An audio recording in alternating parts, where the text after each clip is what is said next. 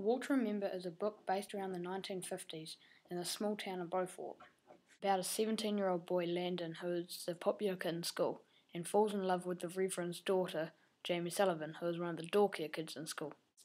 Landon, the male character in the story, had already dated a girl or two, and the last person in town he ever thought he would fall for was Jamie Sullivan, the minister's daughter. But sooner or later, in every love story, there's always something wrong. Jamie's got leukemia.